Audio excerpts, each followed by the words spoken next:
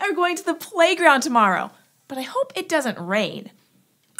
Oh, great idea, Squeaks! We can use my phone to see what the weather is supposed to be like. Well, it looks like it's not supposed to rain tomorrow. I'm glad we checked. You might check the weather before you make plans too, but have you ever wondered how we can tell if it will rain way before it happens? If you look up at the sky in the morning and see lots of dark clouds, that means it will probably rain that day. But those clouds don't tell you if it'll rain tomorrow or the next day. Sometimes clouds fill the sky or clear up really quickly. So how does the weather app on my phone tell me if it'll rain next week? We know so much about weather thanks to scientists called meteorologists. Part of a meteorologist's job is to predict the weather. They use science to figure out what the weather is probably going to be over the next few days. They can't say for sure, but they can make a pretty good guess. To make those guesses, meteorologists do much more than just look up at the sky.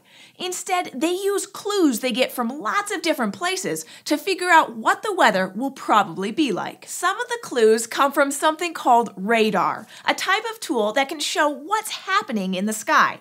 Even things that are far away and would be hard to see with just your eyes. If you've ever seen pictures or video during a weather report, they come from radar. Now to me, the picture looks like a bunch of colored blobs on top of a map. But meteorologists can look at the picture and tell lots of things about the weather. For example, the different colors on a radar picture show where it's raining and how hard it's raining. Green means a little bit of rain.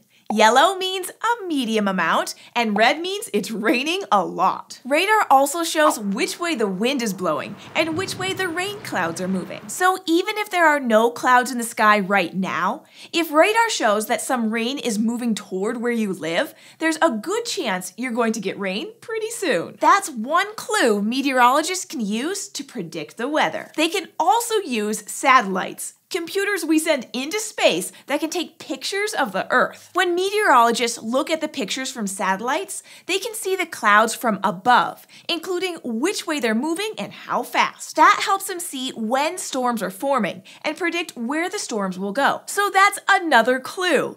If a satellite picture shows a storm is heading your way, a meteorologist can tell you that it might rain in a few days. Now, satellites and radar are pretty amazing tools, but they only provide some of the clues that meteorologists need to predict the weather. Meteorologists can also sometimes tell if there will be a storm before there are any clouds. For example, when a bunch of warm air meets a bunch of cold air, they usually create some clouds and rain when they mix together. So if a meteorologist sees that there's some warm air and some cold air moving toward each other, they know it will probably rain when the two types of air meet. But some of the most important clues that meteorologists use come from something that you can do at home.